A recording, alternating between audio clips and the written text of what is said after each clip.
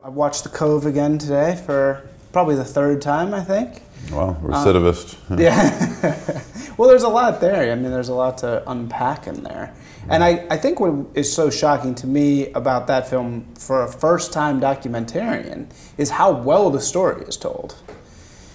I wish I could say that was all me, but I've got a really great team. I mean, I think that's a key. I surround myself with people a lot more talented than I am. You know, I think we had a great story, and we had, you know, Mark Monroe, the writer, helped tell it. Fisher Stevens, who's done, at that point, I think that was like his 24th movie. Yeah, I was fresh out of the box, and it made me really look good, because we had, like, I think it's the most award-winning documentary in history. You know, when you add it all up, all the major awards, but it was like we had a crack team. I just got surrounded, got lucky to have a buddy of mine have, you know, the money to do it, and just, you know, help me surround myself by people who are really talented. That was the key to the success of that film. And so, how did you assemble that team? I mean, was that sort of a naturally? Did they find you, or? Well, the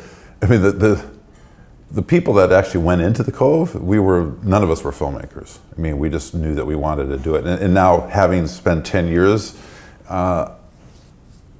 you know, doing this, I think it's, you know, it is an unusual group, because we're first and foremost, I'd say we're activists. We're there trying to do a message, which is a little bit different than probably most of your audience. You know, I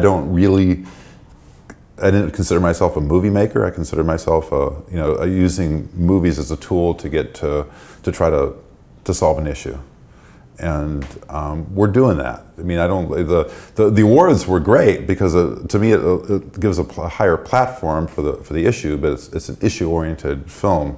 You know, most Hollywood films to me are like you know, the producers call them $10 in a box of popcorn.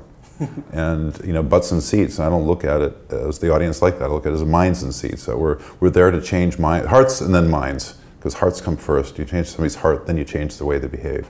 So that's what we were trying to do. It wasn't, you know, to me it was just a means to an end.